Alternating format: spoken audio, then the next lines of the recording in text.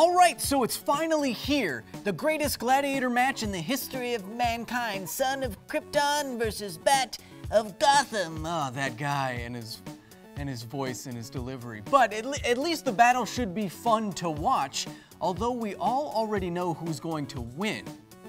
Right?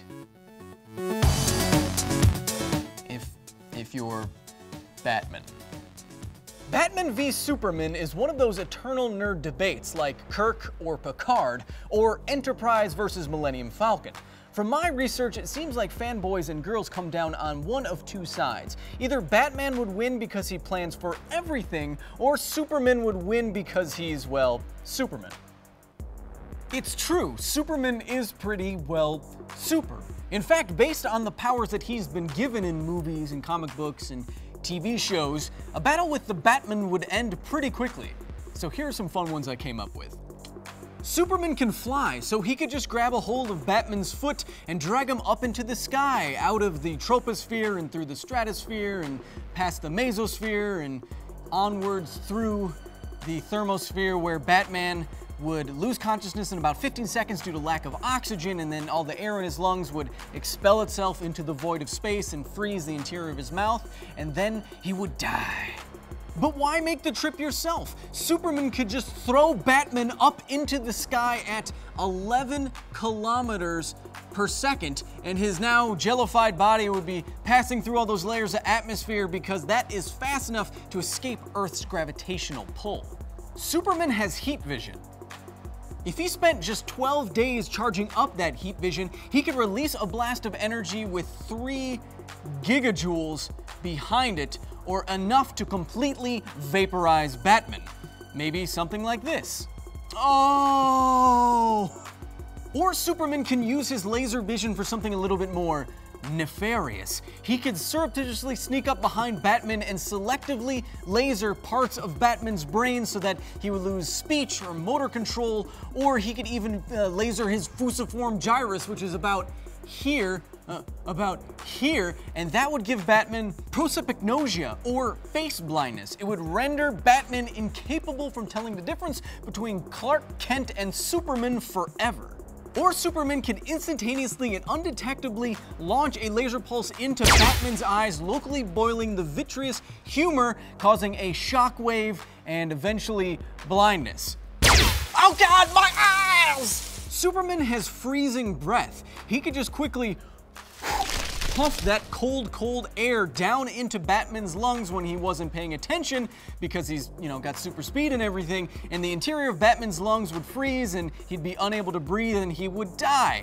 The cool part is that this is actually possible due to something called the Joule-Thomson effect, which states that if you're squeezing a real gas through a small valve or opening, if it's going from an area of high pressure to an area of low pressure, when it comes out on the other side, that gas is going to be chilled or get colder. That's the same reason why if you open your mouth up wide and breathe out, it's hot, and if you make it small, it's chilly.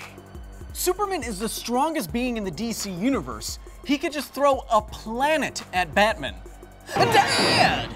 And being the strongest thing in the DC universe, Superman could just grab a hold of Batman, like by his hair or his neck or his shirt or something, and just hold on to him until Batman died of thirst 3 days later. Hey, it's not the prettiest way to go, but it works. Or, considering that Superman can literally lift the Earth above his head if he wanted to, he could just use that percentage of his strength to crush Batman's skull instantaneously. It only takes 520 pounds. Just ask the Mountain. Oh. And don't forget about super speed. Superman can go faster than the speed of light. So theoretically, he could travel back in time and go to the time when the muggers were stealing the pearls from Mrs. and Mr. Wayne and just punch through their faces, and then Batman would never grow up to exist. It's also why this famous scene works. Superman isn't flying around the Earth to somehow use momentum in the atmosphere to spin it backwards in reverse time. He is going faster than the speed of light to go back in time, which is why the planet reverses. And when you go that fast, energies get huge. Superman could just take a batarang like this and move at 99% the speed of light and release it at the Batman, and then it would do something like this. That's what would be left of Sabat. Nothing, nothingness like the interior of a soul. Finally, Superman's X-ray vision. If Superman looked at Batman with his X-ray vision akin to a chest X-ray 5,000 times, which he could do nearly instantaneously, then he would get a dosage of radiation that would be linked to cancer. Bat cancer. But all of this is besides the point. I like the way that Batman Hush put it in the comics. Superman could crush Batman instantaneously into the pavement if he wanted to, but he won't. This is because fundamentally, deep down, there is a greater weakness to Clark Kent than kryptonite. It's that he is a good person, and Bruce Wayne is not. That's the logical stalemate we have here. Superman could destroy Batman easily, but he won't. And Batman can never beat, realistically, Superman, but he will. That's why the real winner of Batman v Superman is going to be us, the audience, because the story kinda demands it. Unless it sucks, then Superman could just throw all copies of the film into the sun. Because science!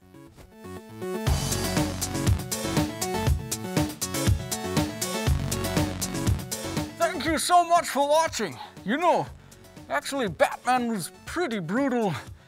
You can't just hit that many people in the face, possibly knocking out their morphine canisters from the face, and you give most people brain damage. You can't just knock someone unconscious and they get up and like, oh, I guess I'll just go do more bad guy stuff. You know, I have to go to a neurologist and you have to get appointments, and you know how hard it is to find a neurologist in Gotham? It's difficult. Come on, Bruce, even for you, that's a bit cold.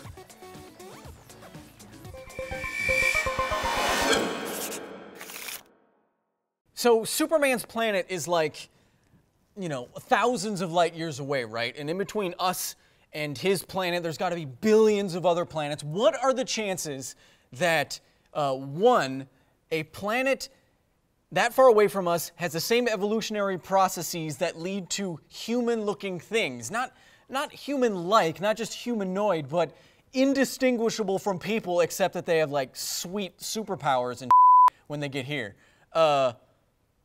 No chance. And what on top of that, what are the chances that that alien race has an alphabet or a way of speaking, symbols, that when he gets to Earth, someone's like, oh, that means this S, that means hope on my planet. And what are the chances of that meaning hope and also being a letter in our alphabet?